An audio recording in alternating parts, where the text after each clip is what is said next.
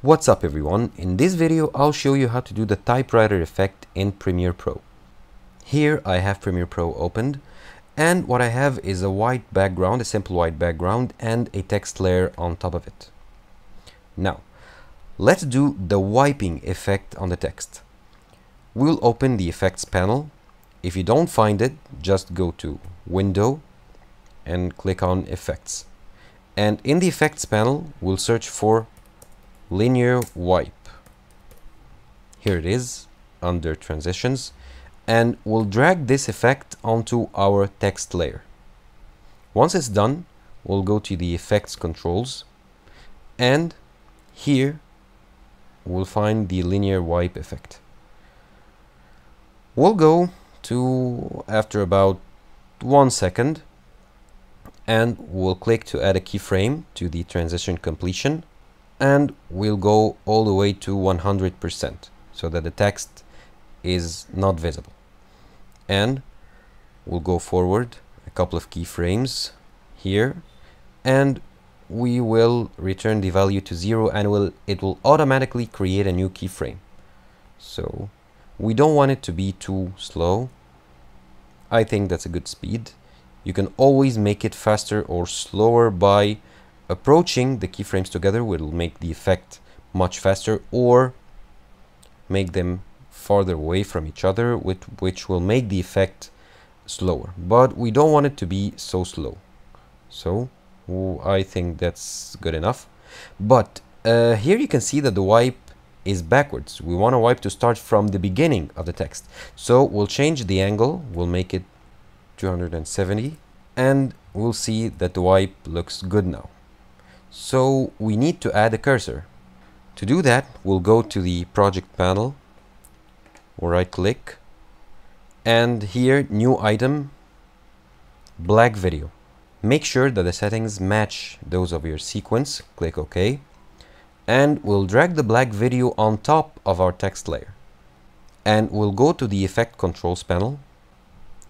Make sure you have the black video selected, and we will go to scale. We'll uncheck the uniform scale, and then we'll scale down the width to like 2 pixels, and to adjust the height we'll just go to a point where the text is visible, and we will adjust the height so it matches our text.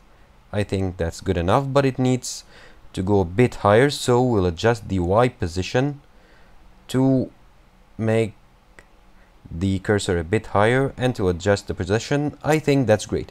So we'll adjust the X position to get the cursor to the beginning of the text. Here is good enough. So now to animate the cursor, we'll go to the point where the text begins the wipe effect, and we'll set a keyframe on the position of the cursor, and we'll go to the point where the effect ends, and we'll change the position of the cursor to be at the end here, which will automatically again set a new keyframe. Okay, looking good. But you'll find in some keyframes the text goes ahead of the cursor, and we don't want that. So in these keyframes you just go ahead and manually adjust the position so that the cursor is always ahead of the text. Okay, and another one here. You'll just need to do so a couple of times. Okay, looking good. Now let's do the blinking effect on the cursor. First, we will lock the other 2 layers so that they aren't affected, and we will go back a bit, and with the razor tool or the letter C, we'll make a cut here. Then we'll go forward 5 or 6 frames using the right arrow key, and we'll make another cut, and so on.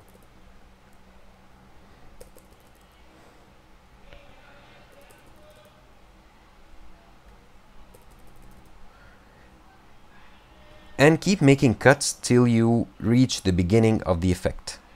maybe we will do just a couple of cuts before that. So to go backwards, you just hit the left arrow key,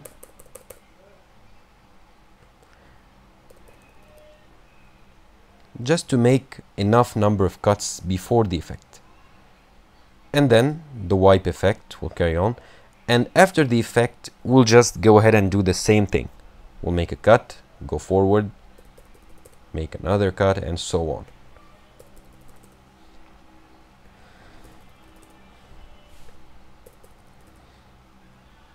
Okay. Almost there.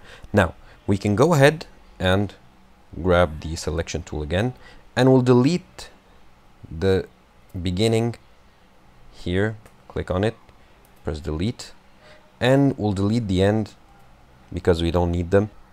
And in these cuts we made, we'll just go ahead and delete every other clip. So we'll keep that one, delete that one, we'll keep that one, delete this, we'll keep that, delete this one, and we'll do the same for the cuts at the end. Delete that one, delete that. And now if we go and play it, you will find that the cursor will be blinking. And that's how to do the typewriter effect here in Premiere Pro.